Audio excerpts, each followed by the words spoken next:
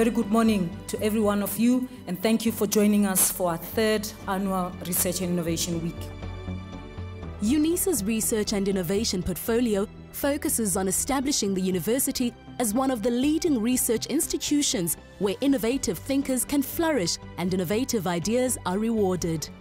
The week provides a platform for cross-disciplinary engagements by Unisa researchers, in-depth discussions on the challenges facing research in the higher education domain and the different ways in which innovation can make people's lives easier. There are more people here than in the Houses of Parliament.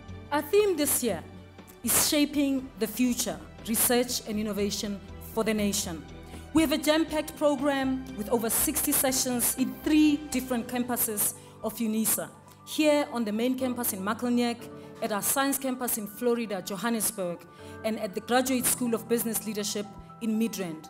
The highest level of scholarship in my book is influence. What is the point of doing research if it influences nothing?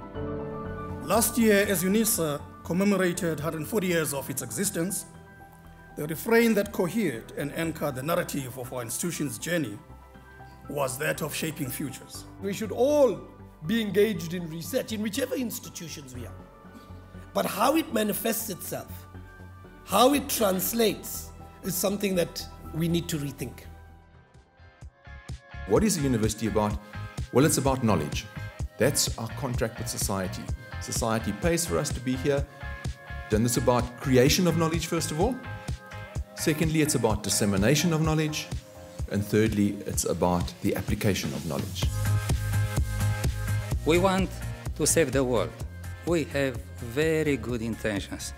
The evolution of the BRICS group continues the trend towards a polycentric system of international relations and growing economic interdependence. So we need to look for alternative sources of energy. So one needs to go from fossil fuel-based energy to renewable energy. And this is a major challenge for the 21st century. The problem with the first generation biofuel is they are using food as energy resources. It's okay for America, it's okay for Brazil at the moment. It's not good for China, it's not good for Africa. If we are able to have a technology that can operate on the small scale, not only technically but economically as well, and do this in a viable, feasible manner, that means we can start to tap into these smaller reserves.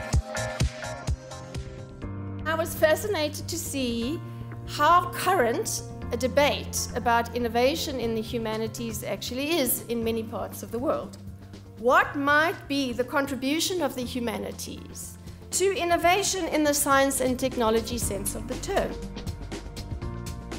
We come after independence to the nation as a social idea. The nation is simply a reflection of the indigenous. It belongs simply to the indigenous.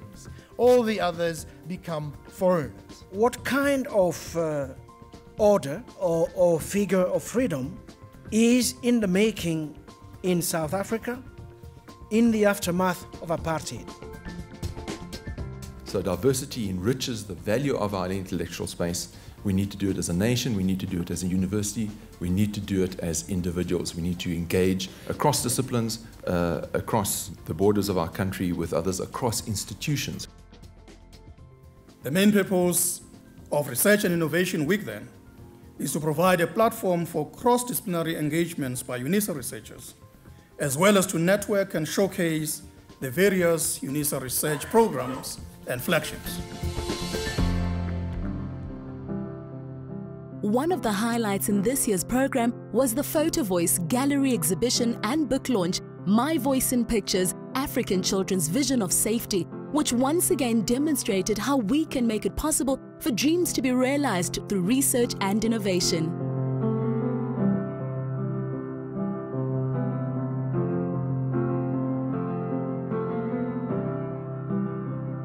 No one deserved greater thanks for this project than the young people from Mozambique, Uganda, Zambia, Egypt, and South Africa. Won't it be fantastic to bring all the children from all the countries to one place? Where should that place be? Obviously, Unisa.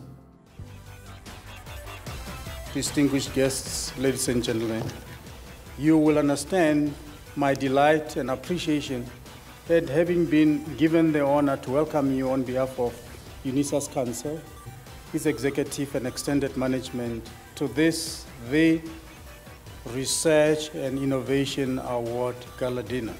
Research is the lifeblood of the university. We come from 140-year-old tradition where the capacity to research is as natural as our commitment to our vision. To all of you who are getting awards tonight, this is the beginning of another journey. So continue to pursue excellence in all you do. Dream big. Don't apologize for it. Work hard. Stay focused.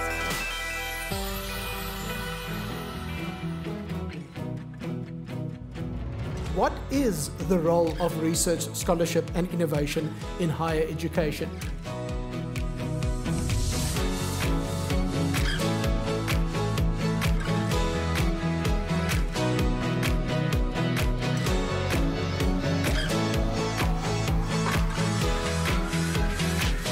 Unisa, making it possible through research and innovation for more than 140 years.